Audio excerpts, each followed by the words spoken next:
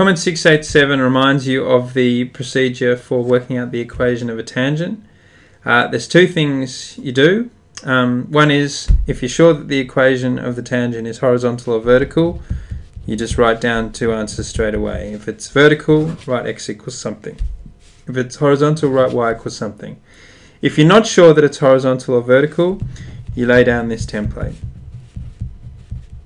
And then you fill in three parts of it. You fill in that, you fill in that, and you fill in that. Leave them there, of course, because you want some algebra to be in this equation, or else it won't be an equation. How do you fill in that? You fill in that by finding the derivative, or dy dx. How do you fill in that? You just find an x-coordinate, like of a point that it goes through. And how do you find that? You find a y-coordinate, for example, of a point that it goes through.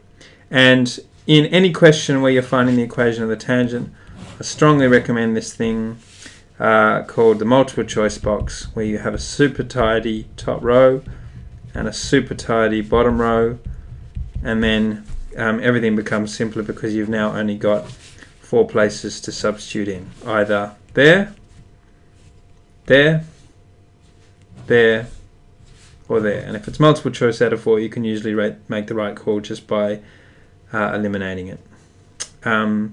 There's plenty of videos on multiple choice boxes, which I would strongly recommend if you're getting comment 687 a lot. Have a watch of those videos.